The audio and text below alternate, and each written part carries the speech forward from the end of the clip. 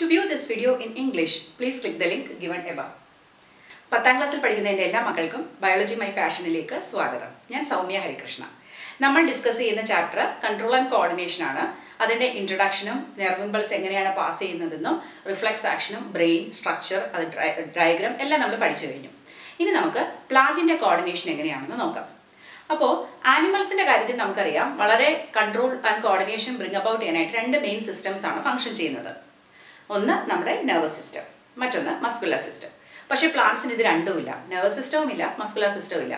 പക്ഷേ plants respond ചെയ്യില്ലേ? ചെയ്യും. അതിന് ഏറ്റവും വലിയ എക്സാമ്പിൾ എന്താണ്? നമ്മുടെ ടച്ച് മീ നോട്ട് പ്ലാന്റ്. അപ്പോൾ നിങ്ങൾ ഓർക്കുന്നുണ്ടാവും, ഇൻട്രൊഡക്ഷനിൽ തന്നെ ഞാൻ പറഞ്ഞിട്ടുണ്ട്, പ്ലാന്റ്സിൽ അല്ലെങ്കിൽ മൂവ്മെൻറ്റ്സ് രണ്ട് തരത്തിലുണ്ട്, growth related and growth independent movements അല്ലേ? അപ്പോൾ ഈ ഗ്രോത്ത് ഇൻഡിപെൻഡൻറ്റ് മൂവ്മെൻറ്റ്സിനെ കുറിച്ച് പറയുകയാണെങ്കിൽ നമ്മുടെ ഫോർ എക്സാമ്പിൾ നമ്മളിപ്പം ടച്ച് മീ നോട്ടിൽ ടച്ച് ചെയ്യുന്നു. അപ്പം എന്തിനാണ് നമ്മൾ അതിൻ്റെ പേരാണ് തൊട്ടാവാടി, തൊടുമ്പോഴേ അങ്ങ് വാടിപ്പോകും അല്ലേ, അതിൻ്റെ ലീഫ് അങ്ങ് വാടിപ്പോകും. അപ്പോൾ നമ്മൾ ചെന്ന് തൊടുമ്പോൾ അതിൻ്റെ ലീഫ് അങ്ങ് ഡ്രൂപ്പ് ചെയ്യും അല്ലെങ്കിൽ ക്ലോസ് ചെയ്യും. നിങ്ങൾ കണ്ടിട്ടുണ്ടാവുമല്ലോ. അപ്പോൾ നമ്മൾ തൊടുന്ന ആ പോയിന്റും ലീഫ് ക്ലോസ് ചെയ്യുന്ന പോയിന്റും ചിലപ്പോൾ പ്രിസൈസ് ആയിരിക്കാം. അതല്ല ജസ്റ്റ് നമ്മൾ ആ പ്ലാന്റ് മൊത്തത്തിലൊന്ന് ജസ്റ്റ് ഒരു സൈഡിൽ ഒരു ടാപ്പ് കൊടുത്തു കഴിഞ്ഞാൽ എല്ലാ ലീവ്സും ക്ലോസ് ആവും. ദാറ്റ് മീൻസ് ആ പോയിന്റിൽ നിന്ന് ആ ക്ലോസ് ആവുന്ന സ്ഥലത്തേക്ക് ഈ മെസ്സേജ് പാസ് ചെയ്യുന്നു എന്നല്ലേ അർത്ഥം. പക്ഷേ ഇത് കൊണ്ടുപോകാൻ ആരുണ്ട് അവിടെ? നെർവസ് സിസ്റ്റം ഉണ്ടോ? ഇല്ല. പക്ഷേ ഇവിടെയും ഇലക്ട്രോ കെമിക്കൽ ഇമ്പൾസസ് ആയിട്ട് തന്നെയാണ് പാസ് ചെയ്യുന്നത്, പക്ഷേ ഒരു നെർവസ് സിസ്റ്റം അവിടെ ഇല്ല. പിന്നെ ആനിമൽസിൽ എങ്ങനെയാണ് ആ ഒരു ചേഞ്ച് വരുന്നത്? ഷേപ്പ്, നമ്മുടെ മസിൽ സെൽസിന്റെ ഷേപ്പ് മാറിയിട്ടല്ലേ കോൺട്രാക്ഷൻ റിലാക്സേഷൻ. അതിനായിട്ട് സ്പെഷ്യലൈസ്ഡ് പ്രോട്ടീൻസ് കൊണ്ട് കോൺട്രാക്റ്റൈൽ പ്രോട്ടീൻസ് ഉണ്ടെന്ന് നമ്മൾ പഠിച്ചു. പ്ലാന്റ്സിലോ പ്രോട്ടീൻസ് ഒന്നും ഇല്ല, സ്പെഷ്യൽ മസിൽസ് ഒന്നും ഇല്ല. അപ്പോൾ അവർക്കും ഈ ചേഞ്ചസ് അല്ലെങ്കിൽ ഈ ഷേപ്പ് മാറുന്നതും എല്ലാം അല്ലെങ്കിൽ ഈ മൂവ്മെൻറ്റ് നടക്കുന്നതെല്ലാം ഈ പ്ലാന്റ് സെല്ലിൻ്റെ ഷേപ്പ് മാറിയിട്ട് തന്നെയാണ്. പക്ഷേ ഇവിടെ ഷേപ്പ് മാറുന്നത് പ്രോട്ടീൻ കൊണ്ടല്ല, പകരം വെള്ളത്തിൻ്റെ അളവ് വ്യത്യാസം വരുമ്പോഴാണ്. അപ്പോൾ ഒരു സെല്ലിനകത്തേക്ക് വെള്ളം കയറുമ്പോൾ അത് കൂടുതൽ നല്ല വീർത്ത് വരും. അതിൻ്റെ പേരാണ് ടേർജിഡ് കണ്ടീഷൻ. ഓക്കെ. അപ്പോൾ എല്ലാ സെല്ലും നല്ല വീർത്തിരുന്നാൽ ലീഫ് ഓപ്പൺ ആയിട്ട് തന്നെ ഇരിക്കില്ലേ? അതേസമയം അതിൽ നിന്നൊക്കെ വെള്ളം ഇറങ്ങി അങ്ങ് പോയാലോ സെല്ലെല്ലാം അങ്ങ് ഷ്രിങ്ക് ചെയ്യും, ചുരുങ്ങിപ്പോവും. അപ്പോൾ എന്ത് പറ്റും? ലീഫ് അങ്ങ് ഡ്രൂപ്പ് ചെയ്യും. അതാണ് ഇവിടെ സംഭവിക്കുന്നത്. അപ്പോൾ ഇവിടെയും movement is brought about by change in shape of the cell, but that change in shape is by changing the water content. അപ്പോൾ ഈ ടച്ച് മീ നോട്ടിൽ കാണുന്ന ഈ തരത്തിലുള്ള മൂവ്മെൻറ്റ് നമ്മൾ പറയുന്ന പേരാണ് തിഗ്മോനാസ്റ്റിക് മൂവ്മെൻറ്റ്. ഈ നാസ്റ്റിക് മൂവ്മെൻറ്റ്സ് എന്ന് പറയുന്നത് ഡയറക്ഷന് ഇൻഡിപെൻഡൻ്റ് ആയിട്ടുള്ള മൂവ്മെൻ്റ് ആണ്. അതായത് നമ്മൾ ടച്ച് ചെയ്യുന്ന ആ ഡയറക്ഷനിൽ തന്നെ അത് റെസ്പോണ്ട് ചെയ്യണമെന്നില്ല. അങ്ങനെയുള്ള മൂവ്മെൻ്റ് ആണ് നാസ്റ്റിക് മൂവ്മെൻറ്റ്. അത് ഗ്രോത്തിനെ റിലേറ്റഡും ആവാം അല്ലെങ്കിൽ ഗ്രോത്ത് ഇൻഡിപെൻഡൻറ്റും ആവാം. അപ്പോൾ ഇത് ടച്ചിലായതുകൊണ്ടാണ് നമ്മൾ തിഗ്മോനാസ്റ്റിക് മൂവ്മെൻറ്റ് അഥവാ സീസ്മോനാസ്റ്റിക് മൂവ്മെൻറ്റ് എന്ന് ഇതിനെ നമ്മൾ പറയുന്നത്. അത് വളരെ ഫാസ്റ്റ് ആയിട്ടുള്ളൊരു മൂവ്മെൻ്റ് ആണ്. പക്ഷേ ഇൻ പ്ലാന്റ്സ് ചില മൂവ്മെൻറ്റ്സ് സ്ലോ ആണ്. ഫോർ എക്സാമ്പിൾ സൺഫ്ലവർ, അത് സൂര്യൻ്റെ നേരെ ഇങ്ങനെ തിരിഞ്ഞ് വരും അല്ലേ? അതൊരു വളരെ സ്ലോ മൂവ്മെൻ്റ് അല്ലേ? Compared to touch me not plant അതൊരു സ്ലോ മൂവ്മെൻ്റ് ആണ്. ഇതേപോലെ ഗ്രോത്ത് ഇൻഡിപെൻഡൻറ്റ് മൂവ്മെൻറ്റ്സ് കാണിക്കുന്ന വേറെ പ്ലാന്റ്സ് ഉണ്ട്. നമ്മുടെ ഇൻസെക്ടിവോറസ് പ്ലാന്റ്സ് ഒക്കെ അങ്ങനെ ക്ലോസ് ചെയ്ത് നമ്മൾ കണ്ടിട്ടുണ്ട് അല്ലേ? അപ്പോൾ അതെല്ലാം ഇതിന് എക്സാമ്പിൾ. ഗ്രോത്ത് ഇൻഡിപെൻഡൻറ്റ് മൂവ്മെൻറ്റ് അതെന്താണ്? ഡയറക്ഷൻലെസ് മൂവ്മെൻ്റ് ആണ്. ഗ്രോത്ത് ഇൻഡിപെൻഡൻറ്റ് മൂവ്മെൻറ്റ് എന്ന് പറയുമ്പോൾ അത് ഡയറക്ഷണൽ ആണ്. അതായത് ഏതെങ്കിലും ഒരു സ്റ്റിമുലസ്, നമ്മുടെ എൻവയൺമെൻറ്റിൽ നിന്നുള്ള ഒരു സ്റ്റിമുലസ് അഥവാ ട്രിഗറിന് റെസ്പോൺസ് ചെയ്തിട്ടാണ് ഇവർ മൂവ് ചെയ്യുന്നത്. ഈ മൂവ്മെൻറ്റ് എന്ന് പറയുന്നത് വളരെ വളരെ സ്ലോ ആണ്. അതായത് ഒരു പ്ലാന്റിൻ്റെ സീഡ് ജെർമിനേറ്റ് ചെയ്യുന്നതോ അല്ലെങ്കിൽ ഒരു ചെടി വളർന്നു വരുന്നതോ ഒരു പൂ തുറന്നു വരുന്നതൊക്കെ കാണാൻ വലിയ ബുദ്ധിമുട്ടാണ് അല്ലേ? നമ്മൾ പലപ്പോഴും ചിലരുടെ ക്യാമറ സെറ്റ് ചെയ്ത് ഫാസ്റ്റ് ഫോർവേഡിൽ കാണിക്കുമ്പോൾ നമുക്കത് കാണാൻ പറ്റുമെങ്കിലും അത് വളരെ സ്ലോ പ്രോസസ്, നമുക്കത് മനസ്സിലാവില്ല, അത്രയ്ക്ക് സ്ലോ ആണ്. അതേസമയം ഗ്രോത്ത് ഇൻഡിപെൻഡൻറ്റ് മൂവ്മെൻ്റ് ആയ ടച്ച് മീ നോട്ട് പ്ലാന്റിൻ്റെയോ അല്ലെങ്കിൽ സൺഫ്ലവറിൻ്റെയൊക്കെ നോക്കിക്കഴിഞ്ഞാൽ അതുമായിട്ട് കമ്പയർ ചെയ്യുമ്പോൾ ഇത് വളരെ വളരെ സ്ലോ മൂവ്മെൻ്റ് ആണ്. ഇങ്ങനെയുള്ള ഡയറക്ഷണൽ മൂവ്മെൻറ്റ്സ് ഡിപ്പെൻഡൻ്റ് ഓൺ ഗ്രോത്തിനെ നമ്മൾ പറയുന്ന പേരാണ് ട്രോപ്പിക് മൂവ്മെൻറ്റ്സ്. ഇനി നമുക്ക് ട്രോപ്പിക് മൂവ്മെൻറ്റ്സ് എന്താണെന്ന് നോക്കാം, ഡെഫിനേഷൻ നോക്കാം. ഈ ട്രോപ്പിക് എന്ന് എഴുതുമ്പോൾ ശ്രദ്ധിച്ചോളണം, ട്രോഫിക് അല്ല. ട്രോഫിക് എന്താണ്? ന്യൂട്രീഷൻ ആണ് അല്ലേ? ട്രോപ്പിക് ആണ്. ഓക്കെ. ട്രോപ്പിക് മൂവ്മെൻറ്റിൻ്റെ ഡെഫിനേഷൻ ചോദിച്ചാൽ movements of plants in response to stimulus. Stimulus means trigger from the environment, either towards അങ്ങോട്ടോ അല്ലെങ്കിൽ away from it is called that are called tropic movements. So ഈ stimulus പലതാകാം, അതിനനുസരിച്ച് different types of tropic movements ഉണ്ട്. അപ്പോൾ നിങ്ങൾ ഈ ഒരു definition പഠിച്ചു കഴിഞ്ഞാൽ നിങ്ങൾക്ക് മറ്റ് 4 ഡെഫിനേഷനും കൂടെ ഇതേപോലെ പഠിക്കാൻ എളുപ്പമാണ്. അപ്പോൾ ഏതൊക്കെ തരം ട്രോപ്പിക് മൂവ്മെൻറ്റ്സ് ആണ് മെയിൻ ആയിട്ടുള്ളത്? നിങ്ങളുടെ ടെക്സ്റ്റ് ബുക്കിൽ പറഞ്ഞിരിക്കുന്നത് phototropic movement, geotropic movement, ഹൈഡ്രോട്രോപ്പിക് movement and കീമോട്രോപ്പിക് movement ആണ്.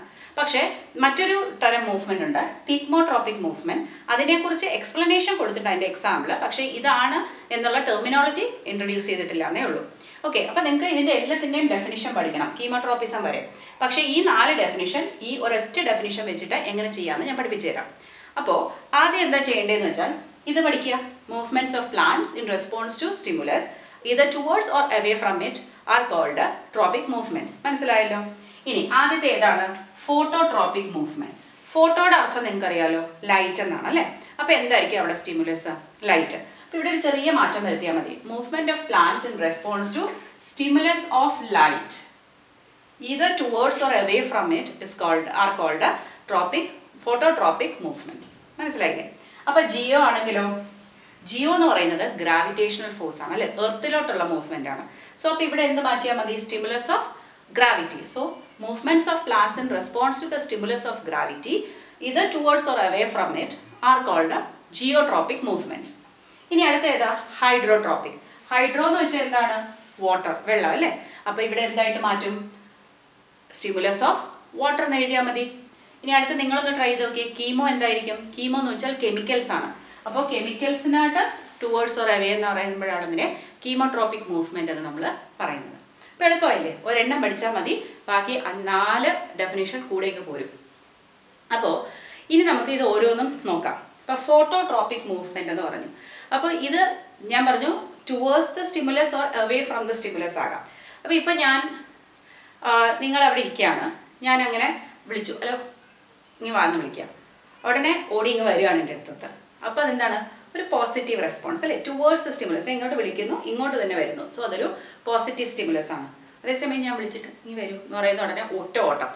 അപ്പോൾ എന്താ? അത് നെഗറ്റീവ് സ്റ്റിമുലസ് ആണ്. ഓക്കെ, അപ്പോൾ അങ്ങനെയാണ് പോസിറ്റീവ് ആൻഡ് നെഗറ്റീവ്.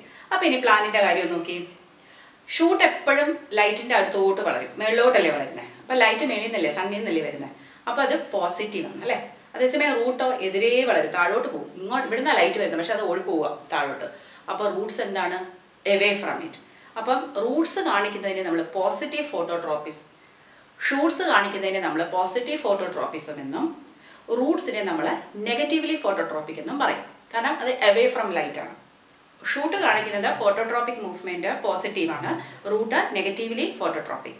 ഇനി നമുക്ക് ജിയോട്രോപ്പിസം നോക്കിയാലോ. പോസിറ്റീവ് ആൻഡ് നെഗറ്റീവ് ഫോട്ടോട്രോപ്പിസം തെളിയിക്കാനായിട്ട് ഒരു എക്സ്പെരിമെന്റ് ഉണ്ട്. അതായത് നമ്മളൊരു കാർഡ്ബോർഡ് ബോക്സിനകത്ത് ഒരു പോട്ടഡ് പ്ലാന്റ് വെക്കുക, എന്നിട്ട് അതിൻ്റെ എല്ലാ ഭാഗവും കവർ ചെയ്യുക, ഒരൊറ്റ ഭാഗം മാത്രം തുറന്നിരിക്കണം. അതിനെ ഒരു ജനലിൻ്റെ സൈഡിൽ വെച്ചിട്ട്, ഒരു ഡാർക്ക് റൂം ആയിരിക്കണം, പക്ഷേ ജനലിൽ കൂടെ മാത്രം വെളിച്ചം വരണം.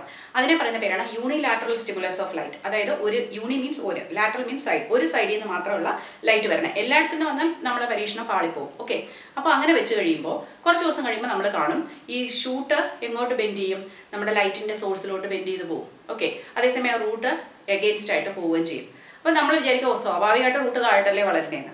അപ്പോൾ അതൊന്നുകൂടെ തെളിയിക്കണമെങ്കിൽ നിങ്ങൾ ഇതിനെ ഒന്ന് ഹൊറിസോണ്ടലായിട്ട് വെച്ച് നോക്കുക. ഹൊറിസോണ്ടലായിട്ട് വെക്കുമ്പോൾ എന്ത് പറ്റും?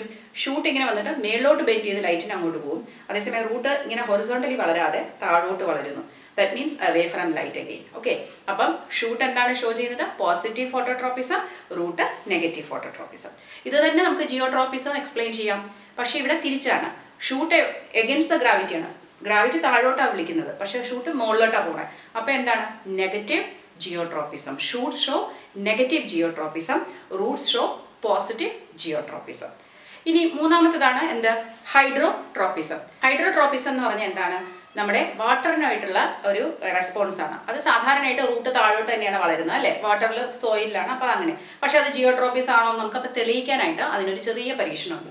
അതായത് നമ്മളിങ്ങനെ ഒരു സീവ് എടുക്കുക, അതായത് അരിപ്പ പോലത്തെ ഒരു പാത്രം നിറച്ച് ഈ നെറ്റ് പോലെ ഹോളുള്ള പാത്രം, അതിനകത്ത് നമ്മൾ ഒരു ലെയർ സോഡസ്റ്റ്, നമ്മുടെ മരപ്പൊടിയില്ലേ, മരപ്പൊടിയോ അല്ലെങ്കിൽ ചകിരിയോ അല്ലെങ്കിൽ കോട്ടണോ അങ്ങനെ വെള്ളം റീറ്റെയിൻ ചെയ്യുന്ന എന്തെങ്കിലും വെച്ചേക്കാം. അതിൽ നമ്മൾ നല്ലപോലെ നനച്ചിട്ട് സോക്ക് ചെയ്ത സീഡ് ഇട്ട് വിതറി വിടുക. 2 ദിവസം കഴിഞ്ഞ് നമുക്കറിയാം സീഡ് ജെർമിനേറ്റ് ചെയ്ത് തുടങ്ങും. അപ്പം പ്ലൂമ്യൂള് റാഡിക്കിളും വരും അല്ലേ? റാഡിക്കിൾ ഓഫ് ദി എംബ്രിയോ എന്തായിട്ട് മാറും? റൂട്ടായിട്ട് ഗ്രോ ചെയ്യും. ഇത് ഈ മെഷിലെ ആ ചെറിയ ചെറിയ ഓട്ടകളിൽ കൂടി താഴേക്ക് ഇങ്ങ് വളരും. അതായത് അത് ഇനിഷ്യലി എന്താണ് ആ ഗ്രാവിറ്റേഷണൽ ഫോഴ്സ് കൊണ്ട് താഴേക്ക് വരികയാണ്. പക്ഷേ അപ്പോഴതിന് മനസ്സിലാവുന്നു അവിടെയെങ്കിലും വെള്ളമില്ല. കാരണം വെള്ളം എവിടെയായിരുന്നു ഉള്ളത്? നമ്മുടെ ആ മെഷീൻ്റെ അകത്ത് വെച്ച ആ സോഡസ്റ്റിലോ അല്ലെങ്കിൽ കോട്ടണിലാണ് വെള്ളമുള്ളത്. അപ്പോൾ എന്ത് ചെയ്യും? ഇത് തിരിച്ച് വളഞ്ഞ് മുകളിലോട്ട് കയറിപ്പോവും. അത് എന്തിനാണ്? In search of water. അപ്പോൾ അതെന്താ ഷോ ചെയ്യുന്നത്? നമ്മുടെ ഹൈഡ്രോട്രോപ്പിസം പ്രൂവ് ചെയ്യാനുള്ളൊരു എക്സാമ്പിളാണ്. ഇനി അടുത്ത ഏതാണ്? കീമോട്രോപ്പിസം, കെമിക്കൽ. അപ്പോൾ അതിനൊരു ടിപ്പിക്കൽ എക്സാമ്പിൾ നിങ്ങൾ ബൈഹാർട്ട് ചെയ്ത് വെച്ചേക്കുക. നമ്മൾ സെക്ഷൽ റീപ്രൊഡക്ഷൻ ഫ്ലവറിംഗ് പ്ലാന്റ്സ് പഠിപ്പിച്ചപ്പോൾ ഞാൻ പറഞ്ഞു പോളിനേഷൻ്റെ സമയത്ത് പോളൻ ഗ്രെയിൻ വന്ന് സ്റ്റിഗ്മയിൽ വീഴും അല്ലേ? അവിടെ നിന്ന് അത് താഴോട്ട് വളരും പോളൻ ട്യൂബ്. അത് ഓവ്യൂളിലോട്ട് വളരുകയാണ്. പക്ഷേ ഈ പോളൻ ട്യൂബ് എങ്ങനെയാണ് കൃത്യമായിട്ട് ഓവ്യൂളിലോട്ട് വളരുന്നത്? അത് കൈൻഡ് ഓഫ് കെമിക്കൽ കൊണ്ടുള്ള ഒരു ഡയലോഗ് ഉണ്ട്, അതായത് ഒരു ഇൻറ്ററാക്ഷൻ ഉണ്ട്. അതുകൊണ്ടാണ്. അപ്പോൾ അതിന് നമുക്ക് എന്ത് പറയാം? കീമോട്രോപ്പിസം എന്ന് പറയാം. ഇനി ചില ചെടികളുണ്ട് വീക്ക് സ്റ്റെംഡ് പ്ലാന്റ്സ്, അതായത് അവരെ നമ്മൾ ക്ലൈംബേഴ്സ് എന്നാണ് പറയുന്നത്. അപ്പോൾ ഈ ക്ലൈംബേഴ്സ് എങ്ങനെയാണെന്ന് വെച്ചാൽ അതിനൊരു സപ്പോർട്ട് വേണം അല്ലേ? പക്ഷേ ആ സപ്പോർട്ടിൽ ചുറ്റി പോകാനായിട്ട് ഈ ക്ലൈംബേഴ്സിന് ഒരു പ്രത്യേക തരം ഒരു കോയിൽഡ് സ്ട്രക്ചർ ഉണ്ട്. അതിനെ പറയുന്ന പേരാണ് ടെൻഡ്രിൽ. ഓക്കെ, അപ്പോൾ ടെൻഡ്രിൽ ഇങ്ങനെ ചുറ്റി കയറി പോകും. പക്ഷേ ഇതെങ്ങനെയാണ് കറക്റ്റായിട്ട് ആ സപ്പോർട്ടിൽ കൂടി ചുറ്റി പോകുന്നത്? അത് എക്സ്പ്ലെയിൻ ചെയ്യുന്നത്, ഇപ്പോൾ സപ്പോസ് ഇതൊരു സപ്പോർട്ടാണ്, ഇതാണ് ടെൻഡ്രിൽ, എൻ്റെ ഫിംഗറാണ് ടെൻഡ്രിൽ, ഫിംഗർ ടിപ്പ് ടെൻഡ്രിലിൻ്റെ ടിപ്പാണെന്ന് വിചാരിക്കാം. അതിങ്ങനെ ആദ്യം ആ സപ്പോർട്ടുമായിട്ട് ടച്ചിൽ വന്നു. ഇവിടെ ടച്ചാണ് സ്റ്റിമുലസ്. അങ്ങനെ ടച്ച് ചെയ്ത് കഴിഞ്ഞാൽ ഈ ടച്ച് ചെയ്യുന്നതിൻ്റെ ഓപ്പോസിറ്റ് ഭാഗം, അതായത് എൻ്റെ ഈ നഖത്തിൻ്റെ ഭാഗം കൂടുതലായിട്ട് വളരും. ഓക്കെ, അത് കൂടുതലായിട്ട് വളരുന്നത് കൊണ്ട് തന്നെ ഇങ്ങോട്ട് ബെൻഡ് ചെയ്യും അല്ലേ? വീണ്ടും ആ വശം കൂടുതൽ വളരും. അപ്പോൾ അങ്ങനെ ബെൻഡ് ചെയ്യും. അങ്ങനെ ചുറ്റി ചുറ്റി ചുറ്റി ചുറ്റി ഇതങ്ങ് കയറിപ്പോവും. ശരിക്കും പറഞ്ഞാൽ ഇത് എന്ത് മൂവ്മെൻ്റ് ആണ്? തീഗ്മോട്രോപ്പിക് മൂവ്മെൻറ്റ്. തീഗ്മോ means touch. ടച്ചിന് റെസ്പോൺസ് ചെയ്യുന്ന ഒരു മൂവ്മെൻ്റ് ആണ്. ടച്ച് എന്ന സ്റ്റിമുലസിന് എതിരായിട്ടുള്ള ഒരു മൂവ്മെൻ്റ് ആണ്, അല്ലെങ്കിൽ അതിനോടനുബന്ധിച്ചുള്ള ഒരു മൂവ്മെൻ്റ് ആണ്. അപ്പോൾ അതുകൊണ്ട് നമ്മൾ അതിനെ തീഗ്മോട്രോപ്പിക് മൂവ്മെൻറ്റ് എന്ന് പറയും. പക്ഷേ നിങ്ങളുടെ ടെക്സ്റ്റ് ബുക്കിൽ അതിൻ്റെ പേര് തന്നിട്ടില്ല. പക്ഷേ എങ്ങനെയാണ് climber Twain around A support എന്ന് ചോദിച്ചിട്ടുണ്ട്. അപ്പോൾ ഇങ്ങനെ പറയണം: when the tendril comes in contact with the support, the part away from the contact will grow more, making it bend towards the support. ഇതേ കാര്യം തന്നെയാണ് നമ്മൾ ഈ ഫോട്ടോട്രോപ്പിസത്തിൽ ഷൂട്ട് ബെൻഡ് ചെയ്ത് ലൈറ്റിൻ്റെ അങ്ങോട്ട് പോകുന്നതിനും എക്സ്പ്ലെയിൻ ചെയ്യുന്നത്. അത് നമുക്ക് ഇങ്ങനെ എക്സ്പ്ലെയിൻ ചെയ്യാം. അതായത് ഇപ്പോൾ രണ്ട് ഇങ്ങനെ ഇത് ഈ ടിപ്പ് ഓഫ് ദി പ്ലാന്റ് ആണെന്ന് വിചാരിക്കുക, ഷൂട്ടിൻ്റെ ടിപ്പാണെന്ന് വിചാരിക്കാം. ഇവിടെ നിന്നാണ് ലൈറ്റ്, ഞാൻ പിന്നെ യൂണിലാറ്ററൽ സ്റ്റിമുലസ് അല്ലേ, അപ്പോൾ ഈ ഭാഗത്തു നിന്ന് ലൈറ്റ് വന്ന് ഇവിടെ അടിക്കുകയാണ്. ഈ ലൈറ്റ് ഇവിടെ അടിക്കുമ്പോൾ അതിൻ്റെ ഓപ്പോസിറ്റ് ഭാഗം കൂടുതൽ വളരും. അതായത് എൻ്റെ ഈ കൈ കൂടുതൽ വളർന്നു. ഇത് വളരുമ്പോൾ എങ്ങനെയാണ്? സ്വാഭാവികമായിട്ട് ഇങ്ങനെ ഒരു ബെൻഡ് വരില്ലേ? അപ്പോൾ ഇത് വീണ്ടും വളരുന്നു, വീണ്ടും വളരുന്നു, വീണ്ടും വളരുന്നു, അങ്ങനെ ബെൻഡ് ചെയ്യുന്നത്. പിന്നെ ഈ വളർച്ച എന്തുകൊണ്ടാണെന്ന് അറിയാമോ? ഈ ടിപ്പിൽ ഒരു ഗ്രോത്ത് ഹോർമോൺ ഉണ്ട്. ആ ഹോർമോണിൻ്റെ പേരാണ് ഓക്സിൻ. ഈ ഓക്സിൻ ഇവിടെ ലൈറ്റ് അടിക്കുമ്പോൾ അത് ഓപ്പോസിറ്റോട്ട് പോകും. ക്ലൈംബറിലാണെങ്കിലോ ടച്ച് ചെയ്യുമ്പോൾ ഓപ്പോസിറ്റിലോട്ട് പോകും. അപ്പം ഈ ഓക്സിൻ എല്ലാം കൂടി ഇപ്പുറത്ത് വന്ന് കയറി. അപ്പോൾ ഓക്സിൻ ഒരു ഗ്രോത്ത് ഹോർമോണാണ്. അപ്പോൾ ഇവിടെ കൂടുതൽ ഗ്രോത്ത് നടക്കുന്നത് അതുകൊണ്ടാണ്. അങ്ങനെയാണ് ഇത് ബെൻഡ് ടുവേർഡ്സ് ദി ലൈറ്റ്. മനസ്സിലായില്ലേ?